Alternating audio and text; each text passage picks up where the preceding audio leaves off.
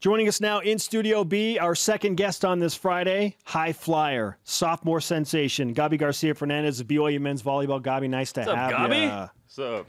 It was about time. Yes, it is about time. Have we had you man. in here? Nope. We didn't have you in last year at all. Wow. Nope. That's RB. That's RB. We can agree on that. Gabi, how would you describe this season for BYU volleyball thus far? It's been really interesting. You know, it's been ups and downs. It's been exciting moments and frustrating moments. It's been, you know, a good learning experience for the team and the coaches, and we're excited to keep going and give our best. You won 2, you lost 4, now you've won 2, and you have Grand Canyon coming in tomorrow night. What's the key to kind of keeping the winning streak going?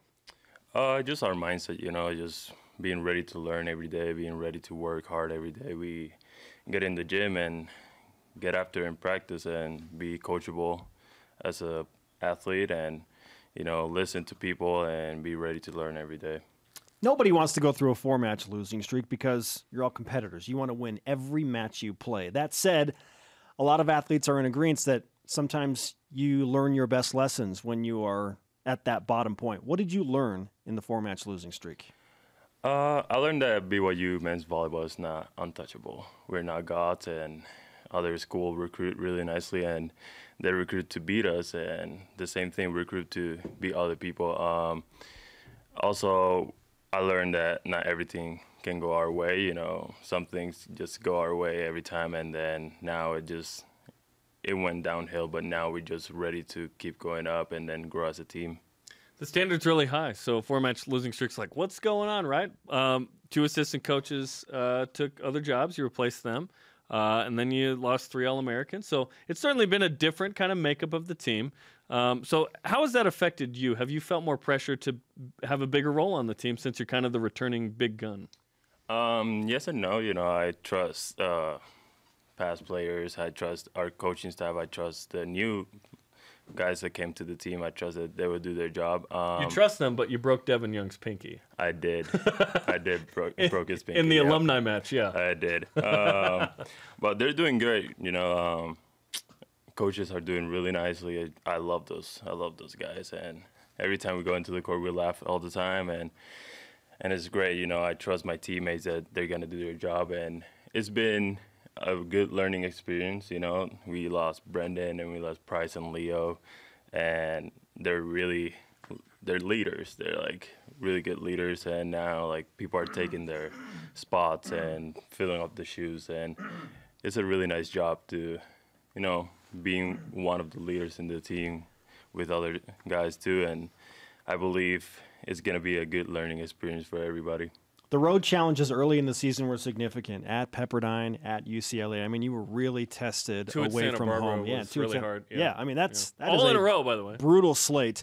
That said, now you come home and you're playing in the Smith Fieldhouse. What kind of a difference does it make for you as a team playing in front of your home fans in one of the most electric environments in all of college volleyball? Oh, it's amazing. You know, Fieldhouse is home, is where everybody wants to be, and you know, it's exciting and goosebumps when you do something and everybody comes up to their feet and you can feel the vibration on the floor because everybody's just screaming. And then you can barely talk to your teammates, and I love the Fieldhouse and I love this place, and I hope I can play here for as long as I can. Let's talk about that communication. There's a Brazilian, there's a Finn, there's an Italian, there's a Puerto Rican. So when it gets loud and you have 4 dudes that speak 4 different languages and perhaps 2 Americans, how's the communication like in that moment? Oh, it gets rough, you know. The English is good. Everyone's English is really good, which is great. Yeah. If it wasn't, it might be hard, right? Yeah, sometimes it get rough, you know.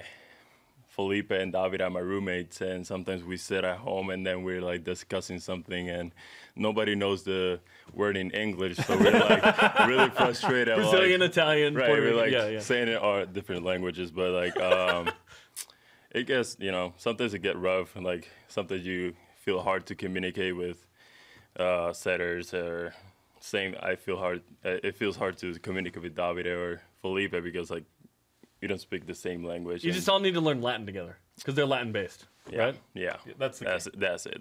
That's the key. Oh, this doesn't make any sense to me. Okay, now before you go, Gabi, I want to ask you, What was your road like to BYU? Why did you pick BYU when you were so highly recruited by so many other programs? That's a great question. I believe BYU is like my home. You know, I live the same way to live here. It's a small place. At the same time, it's not that small. It is cold. I can say that. I don't. It's not Puerto Rico. No, it's not Puerto Rico. I don't like the cold. But other than that, it's like the way I live at home. The program is one of the best programs in the country. And, I mean, why not? You know, it's like one of the best schools in the world, and I don't regret anything. There's a rich tradition of Puerto Ricans. It's great to have you here.